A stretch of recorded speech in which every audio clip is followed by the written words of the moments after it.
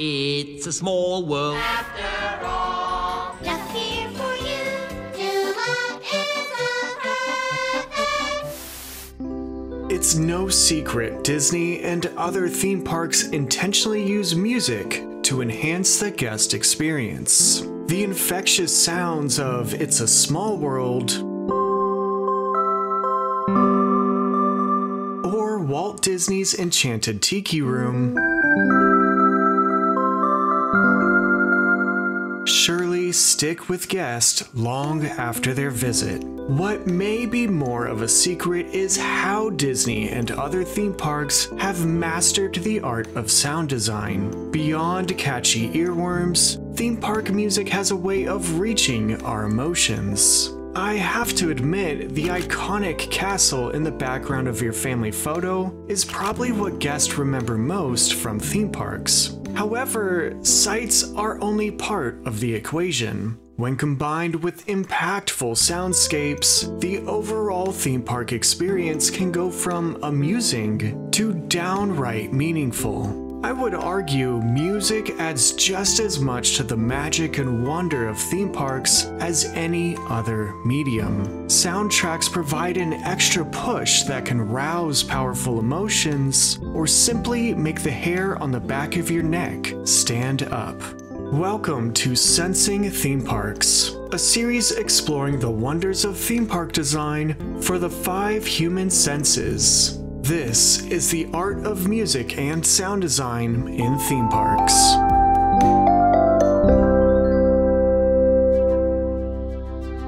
Creating soundscapes for a theme park is much different than doing so for a movie. Film directors and composers have the advantage of controlling exactly what the viewer sees and hears in a specific moment. The music can swell for a grandiose climax,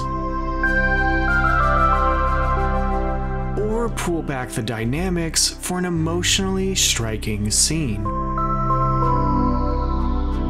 Directors and composers meticulously frame the movie, so pretty much everyone in the audience will more or less have an identical viewing experience. Amusement parks are themed environments where guests are essentially their own directors. Unlike moviegoers, theme park guests have the freedom to look around and take in the environment as they please. This means every single guest may have a completely different experience than the person right next to them. They walk at a different pace, take different routes, take on the attractions in a different order, and so on and so forth. As you might expect, theme park designers are very aware of this. They designed themed spaces and control the audio with this in mind. It takes a different form of storytelling to shape a theme park, and it takes a different form of music composition to score or design a theme park soundtrack. In the early days of Disneyland, music around the park wasn't quite what it is today. Occasional speakers here and there, usually at the entrance of different lands, played short music loops to set the tone. Actually, live musicians filled in the rest of the park with music, while some e-ticket ride queues had short audio loops. Pre-recorded music eventually trickled in throughout the park, mainly thanks to legendary announcer Jack Wagner, known as the voice of Disneyland. Welcome to the Magic Kingdom of Disneyland.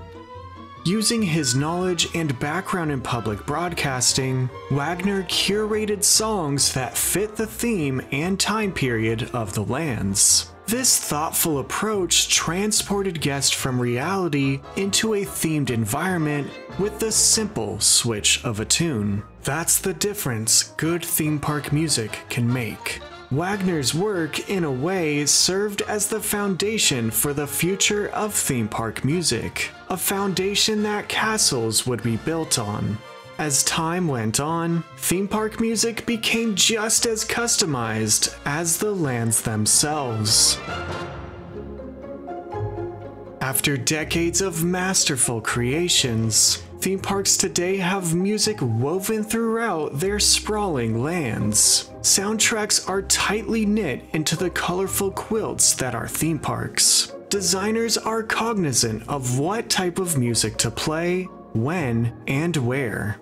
Music is carefully selected and created to set the pace of your day around the park. Take entrance areas for example. That's where pretty much every guest will start their day. The welcoming sounds caffeinate guests for a day of magic ahead. Spirited music plays as you march down Main Street, USA. With a map in hand and optimism in your eyes, gazing at the castle and attractions in the distance. These songs inspire guests ahead of a day they'll likely remember for the rest of their lives. It's almost like the title sequence of a movie or the first level of a video game. In the case of Universal Islands of Adventure, guests pass through the gates of Port of Entry, leaving the real world behind and entering a world of fantasy. The music swoons guests in with its tranquil tones. The world instruments paint an intriguing feeling that piques curiosity and sparks a call to adventure. Stirring sounds soak over the land early in the morning. The closer you get to the thrills, the chords turn into a rich refrain.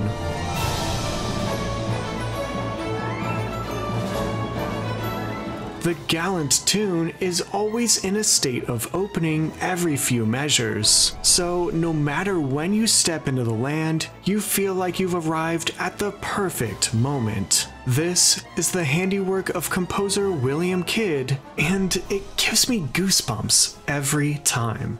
Islands of Adventure isn't the only theme park with gripping entrance music. Take the retro-futuristic tones of EPCOT for example, or the movie-quality inviting music of Efteling in the Netherlands. I can't possibly mention every perfectly composed example out there, but the best ones all accomplish the same goal of placing you in a fairy tale brought to life. Music is what evokes that special spark of realizing you're actually there, and the rides you love are a moment away. The adventure begins. In the different lands around the park, the music may grow more tense, serene, or joyous, depending on the mood of the story around you. The big, beautiful, cheery synths of Tomorrowland star in the area's astronomical feel. The melodious marimbas of Adventureland establish an enthusiasm for exploration. These area loops and so many more pair with the visuals and thrills, melding the story together. The story can move with you too, as guests wander from land to land. Guests exploring Seuss Landing at Islands of Adventure will hear a silly symphony of wacky jingles. But just across the bridge to the Lost Continent, a wash of wind chimes soften the stern contrast. There's no bleed over of the Dr. Seuss song clashing with the next. Imposing trumpets blare a melody with the statue of a fierce griffin watching over the land's entrance.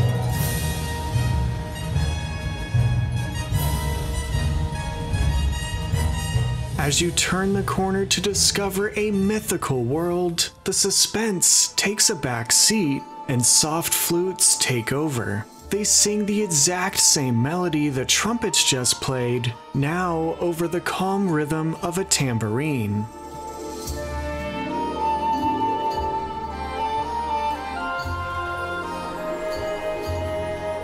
The music sweetly and seamlessly transitions, all in the spirit of the journey taking place. Well-placed music adds depth to each moment during your theme park visit. It goes beyond the busy midways and of course extends into attractions too. The Haunted Mansion captivates with its clever and evolving soundtrack. Faraway bells chime in unison with a passing hollow wind, revealing the chilling melody.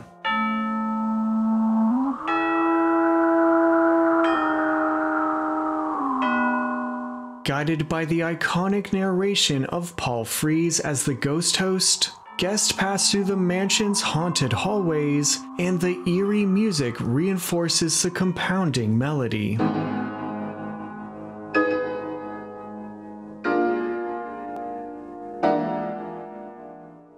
The refrain pulses into the ballroom.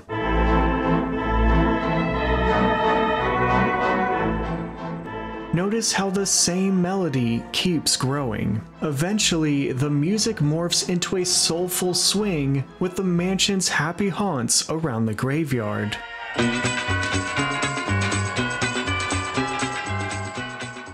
The Haunted Mansion's music, composed by Buddy Baker, adds a layer to the atmosphere, creating a feeling that's empty with dread and full with delight. The timeless art of music is part of what keeps the Haunted Mansion a world-class attraction after all these years. And its progression is an example of theme parks knowing exactly what music to play, when, and where. The whimsical changing of instruments and uptick in tempo set the attraction's pace just as much as the actual ride system does. This concept has been used many times. The concept of overlapping and expanding music as guests pass through the entirety of an attraction. At Six Flags Over Georgia, composer Dick Hamilton introduced the Monster Mansion theme with a simple ragtime piano. Once the doors swing open, the song grows into a massive Dixieland number.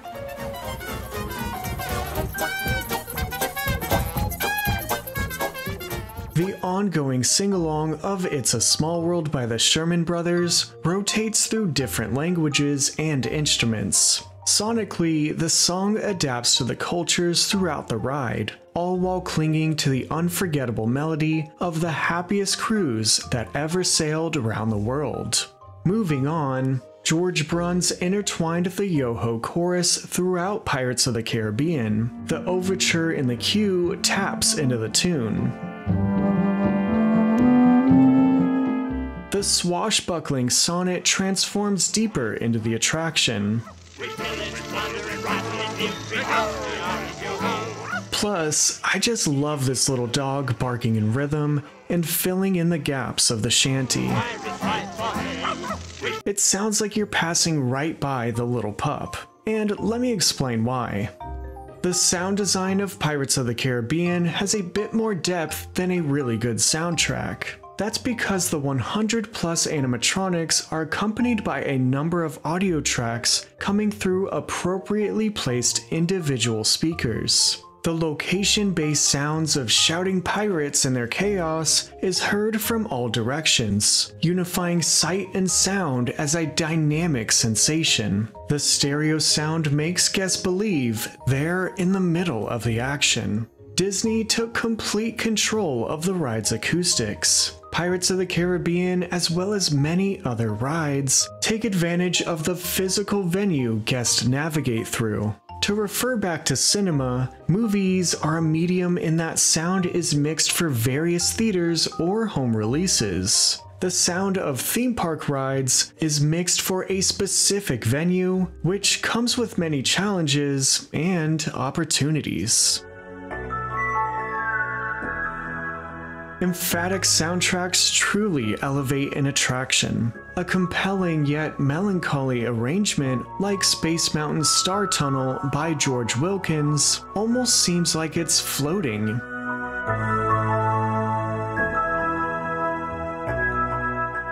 And it puts guests at ease before their turbulent space expedition. Speaking of Space Mountain, the custom sci-fi score by Michael Giacchino without a doubt propels the coaster out in Disneyland.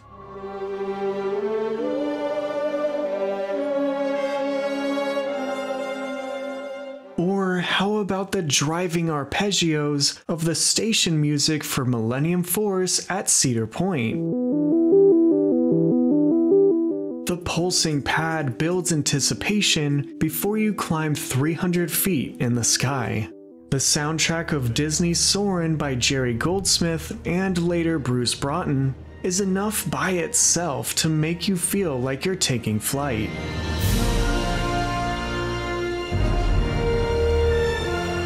Again, I can't possibly bring up every example, especially since there's so many parks and attractions I haven't personally experienced. But so many scores exemplify the sentimental side of theme park magic. Theme park music can be designed to strike an emotional chord. Familiar yet new music triggers nostalgia with a surprise. Some songs call back to universally beloved soundtracks, adding adventure to a well-known tune.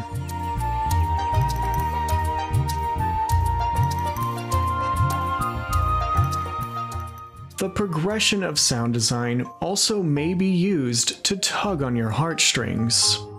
Avatar Flight of Passage at Disney's Animal Kingdom starts off with the gratifying score from the film. As guests make their way through the queue, the audio becomes more narrow with sound effects and eventually becomes somewhat sterile.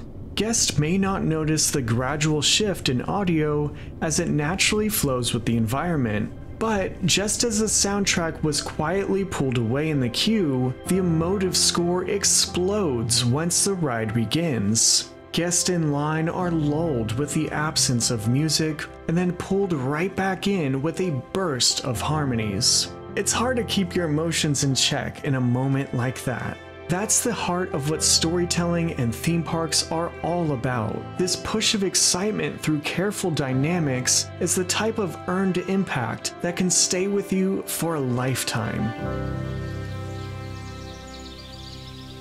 Crawling compositions are only part of the equation. A symphony of sound effects add more texture. You can't talk about sound effects without mentioning a pioneer in this field, Jimmy MacDonald.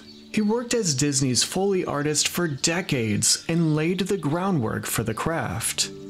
In the parks, sound effects are a level of detail that punctuate top-tier storytelling. They emulate environments, turning make-believe into real life. Disney's Animal Kingdom breathes with its encompassing world-building sound effects. Port of Entry feels lived in, with its distant soundscape of piped-in chatter and calamity, as if you've stepped into a real town with residents going about their daily lives. In Diagon Alley, the rumbling train above is convincing amid the animated wizarding world. These audio touches seem real when there's no speaker in sight. Disney and other theme parks are purposeful when hiding speakers. They might be built into the rockwork, disguised as a window, or hidden in a variety of many other ways. You never know. The only time you'll see an actual speaker in Disney is when it fits the story. Otherwise, a speaker in plain sight would break the narrative.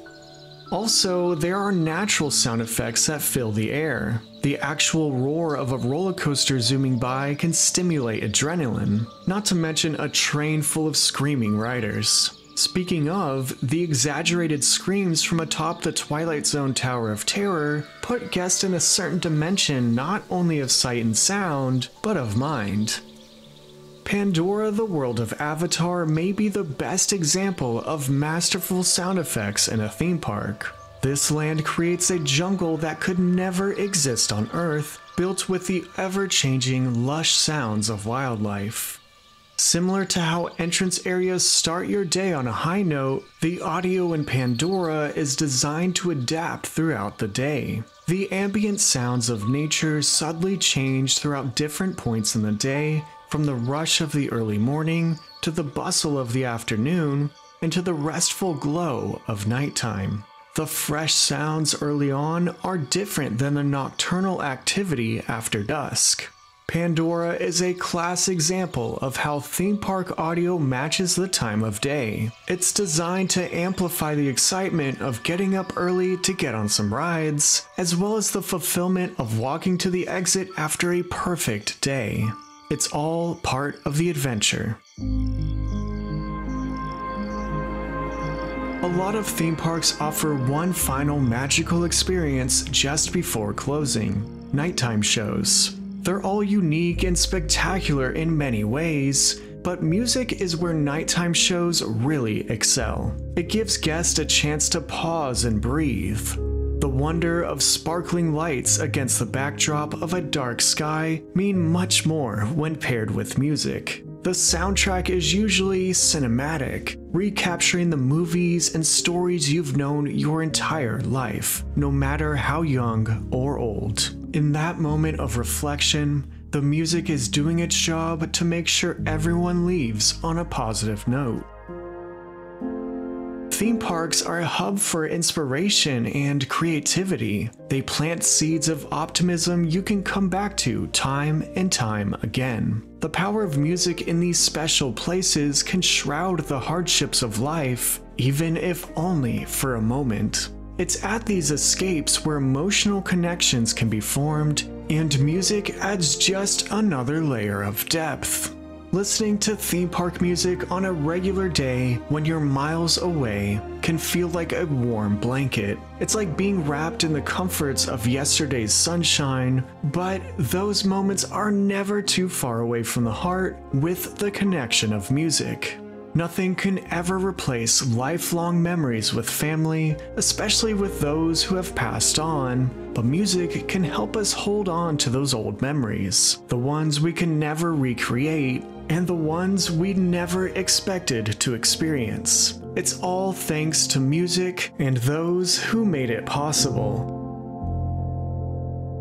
Special thanks to those who have reported on this topic, and a special thanks to all the Storybook Amusement patrons. Shout out to the producer credits, Parallel Disney, and Nick E. Join today at patreon.com/storybookamusement for early access and other perks. Support the channel and grab some theme park inspired hats and tees at storybookamusement.com. If you enjoyed this video, please give it a like and consider subscribing if you'd like to see more. Thanks everyone for watching.